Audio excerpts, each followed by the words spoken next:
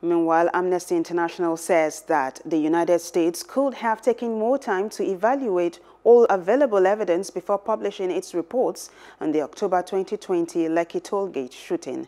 The U.S. government in its 45th annual Human Rights Report said accurate information on the fatalities from the shooting remained fuzzy, noting that apart from Amnesty International, which reported 10 persons died during the event, no other organization was able to verify the claim. Hope you enjoyed the news. Please do subscribe to our YouTube channel and don't forget to hit the notification button so you get notified about fresh news updates.